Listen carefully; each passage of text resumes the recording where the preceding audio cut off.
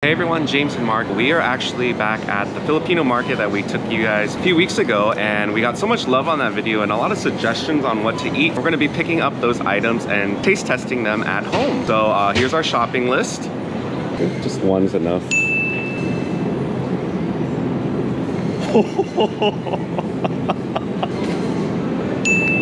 Alright, so our first dish we're going to try, Mark just picked up cucumbers and tomatoes, and these were the salted eggs that you all told us that you eat with white rice. So do we put it in a pan? That's probably the most sensible thing to do. Are they? They're cooked already, right? So we don't need to worry about them. They also have these. Oh, but let's just, okay, this is easier. This might be easier, yeah. I didn't even see this last time. All right, the next thing on the shopping list is Bagoong, which I remember where it is. It's in this corner over here. It's a condiment that you could eat with raw mangoes as like a snack. So this one I'm most familiar with. All right. Back to the main, we're so inefficient. Well, at least we know where everything is this time. Do you have, oh, mangoes right here. Are they, you're supposed to get the raw one, I mean like the unripe one, but are they all pretty ripe? So like the green one? Yeah. Yeah, it's firm. So Vietnamese people actually eat something very similar, but we use fish sauce. A little sugar and a little chili. So I can see, I think I'm gonna end up liking this because I haven't had that in years. Usually my mom would cut fruit and then we would eat it at home. All right, we need to go pick up some sweet spaghetti sauce. UFC is one of the brands, and then I think Fiesta right here is the other, which is nice. This is a small, reasonable portion for us to do a taste test. All right, so you remember our last run, we already picked up the chili mansi flavor, but one of you suggested to add 2 packets of the sweet and spicy with it, which we have here. Actually, we have everything. I do want to just check if they have this brand of corned beef hash that someone suggested. It was called Deli Mondo. Do they have any of that? I see a lot of Palm. Dang, Palm has like a monopoly. Hereford, Argentina. We're on supermarket sweep, and then this is the last item we need to find, and we didn't get it, so we don't win the money. All right, we got all the goods here in the bag. How much did the total come out to, Mark? Dude, the grand total is $33.14. All right. This is actually going to be like our lunch for the day, so we're super excited to try all of your suggestions. Let's head home. All right, we're back in our kitchen and we're ready to start with everyone's recommended dishes. So what should we start off with first?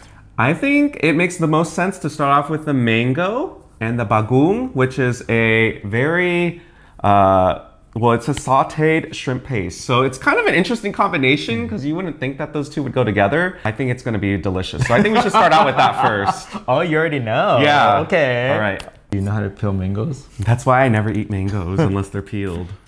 Oh, that makes it easy. So this is for sure on the harder side. Yeah. So what's your theory on why you should use unripened mangoes with this? Because it's sour? I don't know. Yeah, I think part of it is like, I think when you have like ripened fruit, it tends to be sweeter. And so you don't want to compete with something that's more or less going to be a savory thing. So I think that's why you use more unripened. And also the texture just seems better with it. Otherwise you're going to have something very soft with something also very soft. You grew up eating unripe mangoes, huh? Yeah. I've never had it until I met you. Super popular way of eating it would be just a little side of fish sauce, a little bit of chopped chilies in there, and then sometimes you can add sugar in there or not, but to be honest, it wasn't like my favorite way of eating it, but that was just kind of how I had to grow up because that was like how my parents prepared it. I wonder if it's like your parents are like, we can't wait for the mango to ripe, let's just eat it unripe. There you go. Close. Mark's all about the presentation. I was just gonna open that. All right, time to open up. This is is Fiesta a brand? It is, right? Or is this just also the word? I don't know. The mango sticker, when I was watching the mango, you know how they have stickers on the produce? That also said Fiesta on it. Oh, okay. It's a party up in here. Fiesta. Should Although have ripped this off. Fiesta might be good, but apparently not for the spaghetti sauce, which we'll try later. Yeah, stick around for that. Okay, I say we smell it first. It just, to me, it smells like a very concentrated soy sauce, so nothing super fermented about it. So it looks kind of, there's a layer of oil on top, and then there's all this, the paste right underneath the top layer. So it's like a paste. Yeah. It's like a paste, right? Almost like a thick hoisin sauce in oil.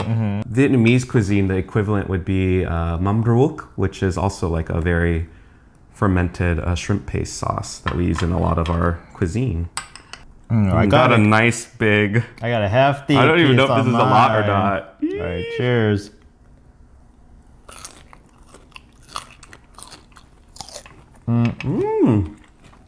That was a big bite, or a big scoop. I need 3 more. It's salty. It is salty, but I think part of my taste buds have evolved to know this flavor, but maybe for you it might be a little bit more. With the third piece, it was really good. But can you see why the firmness of the mango makes it a lot better than just eating it? You know, it reminds me of samjang. So I grew up eating like cucumbers with samjang, and a little goes a long way too, you know? So You're right, this actually does remind me of samjang. should we do Korean barbecue with bagoong sauce? With pork belly? That'd be good. Really good. I would actually eat this. All right, let's move on to the next thing. So the next dish that we're gonna try is combining these 2 flavors of pancit. This one is sweet and spicy, and we're gonna combine it with chili mansi. If you don't know what chili mansi is, it sounds like a combination of chili peppers and calamansi. And calamansi is like a citrus that's really popular in the Philippines. Oh, like a lemon, right? Yeah. Lemon lime. So I feel like there's gonna be a lot of zest in this dish. All right, so it says to cook the noodles in boiling water for 3 minutes. And in the meanwhile, they actually wrote meanwhile. Meanwhile, as the noodles is cooking, mix the sauce in a separate bowl and then set that off to the side. And then put the drained noodles with the mixed sauce. And then I guess you just all mix it together.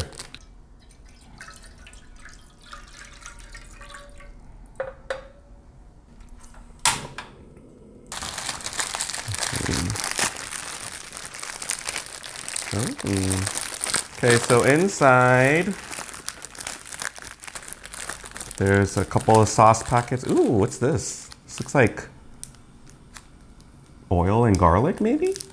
A little soy sauce looking thing, and then seasoning, and then you got your ramen here. I guess love the brand of this. It's called Lucky Me. Well, lucky me, we're about to eat you. Ooh. Careful. Here's the second one. It's like a Sunday spa day for them. I don't know. These noodles are cute. So at the market, the one that we went to, this was 2 for $1. Yeah. Right. Oh. Oh, I thought this was a soy sauce, but it's much thicker, almost like molasses. Okay, this one is actually more liquidy. So the sauce isn't as thick as the others. And then you could tell that this one has that calamansi in there. So I'm gonna give this a nice stir right now. So it's the oil and the soy sauce will dissolve a lot of it. And Let's pour this in. Oh, there we go. Now, don't be fooled that this doesn't look like we have enough sauce. It's because the sauce right now is all on the bottom, huh? yeah. So. Now, I'm sure we could add like green onions and some meat to this, but we're gonna just try it plain. It kind of grew. It was like, I didn't think it was a lot of noodles, but He's a grower. look. Oh my But God. I feel like we just came back from like a heavy night of drinking, and this is what I would want. Oh, Right? maybe. This is that vibe I'm getting. I'm let's like, see. I'm not drunk right now. Well, let's see if the flavor is actually, you know, it gives you that vibe Okay, too. let's see. right? But look-wise, definitely. Oh.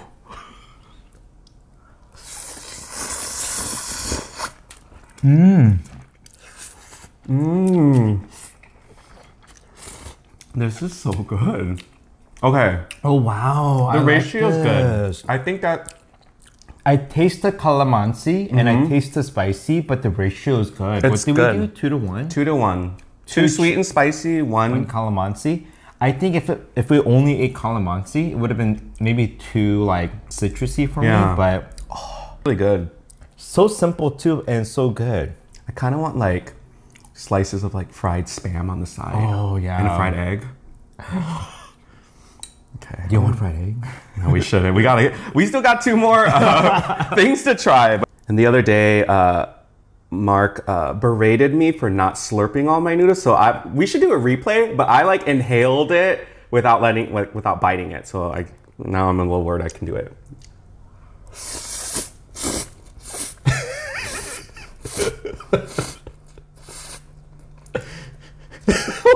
What was that?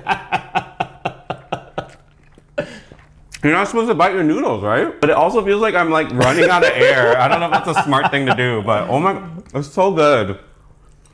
It is pretty good, yeah. I'm not gonna lie, I actually like these noodles more than the pancit we had at the food court. This just has more flavor. There's like a bounciness to the way you cooked it. Really good. Okay, we're gonna set this aside and we're gonna move on to our actually next noodle dish. We're gonna be comparing the UFC and the Fiesta spaghetti sauce. So from my recollection, I feel like more people were team UFC in our comments more than the Fiesta, but we'll be the judge of that. I actually don't recall anyone said Fiesta spaghetti sauce was good. That's true. Yeah. If that's true, then why sell them? I'm sure other people might like it out there. Go in.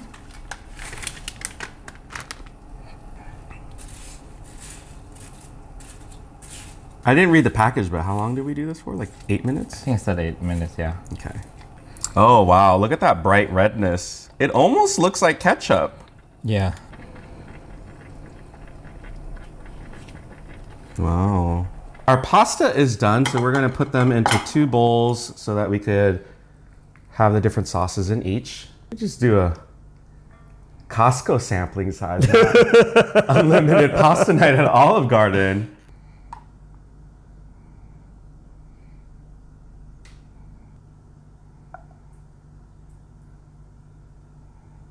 This one seems a little bit more liquidy. Yeah, right? It's the Fiesta one's liquidy. That's what I noticed. Yeah, this one has like a brighter red color. This is like deeper, deep blood red, like blood like UFC, like when you fight in there, this is the blood that would come out. Maybe that's why they're called UFC. That's really on brand. No, I don't know. I feel like I need to add a little bit of cheese. That's what I see at at Jollibee, right? Yeah. They have a little. So let me go ahead and just mix this. Yeah, if we had more time, you could always add like the sliced hot dogs is really popular. That would be good. A little ground beef. This one is the UFC. UFC. Okay. This one's the UFC. Yes. So should we go for it? Yeah.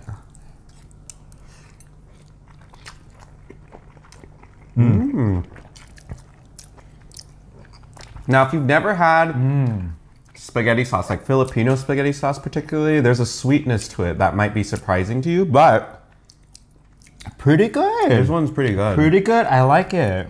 Yeah, this one already looks a little sadder because it's not really coating the pasta that well.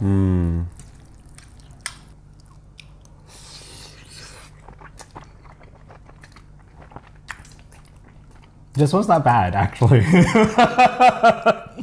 It tastes totally different. Not Very bad. different. Less sweet, right? Is it Less sweet? I might need to go back. It has, but then remember, James did make a point. We picked up the Fiesta sweet spaghetti sauce with Parmesan already in it, so maybe that's what I'm tasting, but not that bad. However, it is on the, like the sauce is on the watery side.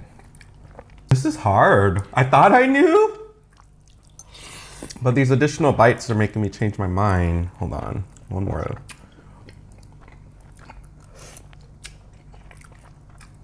I shouldn't have gone back and eaten it. I think I totally switched it up. Okay, how about on the count of 3, we point to the one we prefer. Okay. Ready? 1, 2, 3. I originally picked this, but when I came back to I changed my mind too. Originally, I was gonna choose this, but after the second bite, I chose Okay, let's walk through our thought process on how we chose it. Taste is one thing, but we also taste with our eyes. And visually, this looks so much prettier. Yeah. So I think with the combination of the mouth taste and the eye taste, that this one just edged it by ever so slightly, but this was good. Well, I really liked the texture of this one. It was a much thicker sauce, Yeah. which was more appealing, and it kind of gave me that like warmth inside my stomach. But if I started thinking about what can I eat? Like, what would I, if the camera wasn't rolling, what one would I continue eating? It was probably going to be the less sweet one. Oh. This one is what I think of when I eat Jollibee. like style. yes, Filipino spaghetti. But this one I think is a good kind of like on the way there, but not quite there, and I can kind of. If you never had Filipino spaghetti before, Yeah. this Fiesta is probably a better one to start off with. Yeah, it's a and starter. then you could go into UFC. Like this is like boba when you get 75% sweet. This is full on boba where you don't adjust the sweetness at all. So Yeah. our last dish is going to be those mysterious pink eggs that. Oh my God. Actually, on the way here, we texted our friend and we're like, "Do we cook it? Do we just eat it as is?" So she told us. You just slice it up and you can eat it as is. And many of you had suggested eating it with white rice and tomatoes. And then Mark also added cucumbers because we always like cucumbers with salty dishes. So.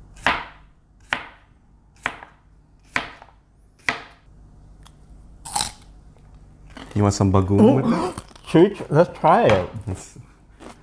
When in Philippines. I was going to say Rome, but we're in the Philippines today.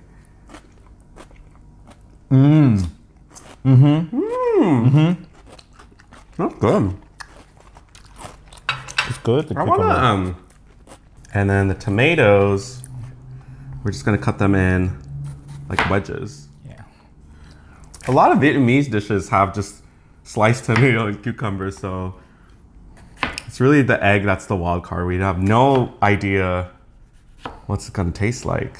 Right, we're gonna get into these eggs. We're assuming they're hard boiled. I apologize in advance if we're doing this all wrong, but we think they're hard boiled. Do you think the egg white is this color too? Then it must be, right? Oh, it has, yeah. It seeps like a. It seeps through. Maybe it seeps through, All right. How does it feel? like an egg. Yeah. You don't feel like the yolk. Like. Do we just crack it like a hard-boiled egg? You think so? Well, we have 4. If we mess up, we can always use. Oh, How's yeah. that working? It cracks. Okay. It just feels like a normal hard-boiled egg, Okay. but the color does not seep through. Yeah, though. so maybe it's just to let you know that it's a duck egg, I think. This is a duck egg, not a chicken egg. Oh, girl, but she's hard to peel. Yeah. Oh, careful.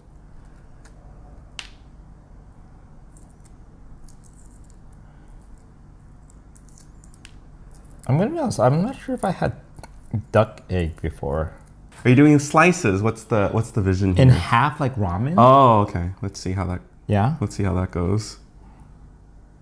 Oh! Oh! It leaked. It leaks. It's leaking. Cindy, the TV's leaking. Oh! Okay, that caught us by surprise. Careful, it might burst.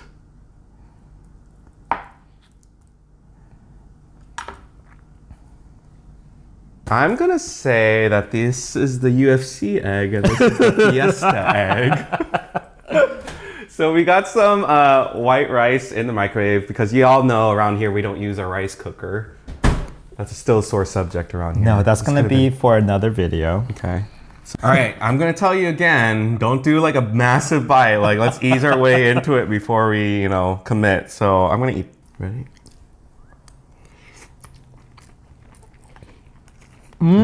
It's salty. This is where I eat this.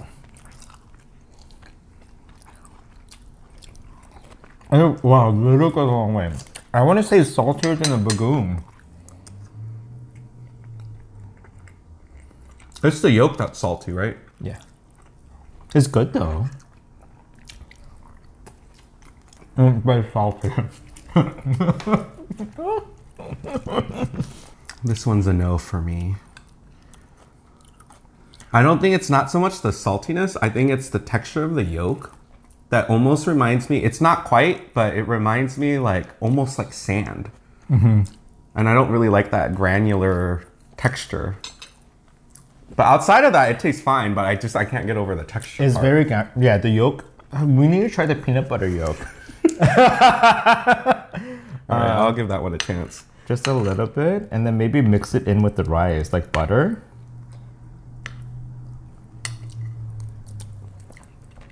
No, it's even more granular. It's grainy, it's really grainy. Texture is not there, but in terms of like a saltiness, it's actually really good with plain white rice, right? So if you're really hungry and you're like, I don't wanna cook anything, just pick up a salted duck egg, and one egg you could probably eat 10 bowls of rice. How cost effective is this meal? Well, we had a lot of fun. Thank you so much for all the recommendations of foods that we probably wouldn't have tried. If there's anything else that you want us to try, let us know down below in the comments, and check out our other video when we tried authentic Filipino food like papaitan, dinuguan. Oh, I remember that. That was many years ago. We might need to revisit those because it's been a long time. Maybe our perceptions of it have changed. But in any case, make sure you subscribe, and we'll see you for our next video. Bye.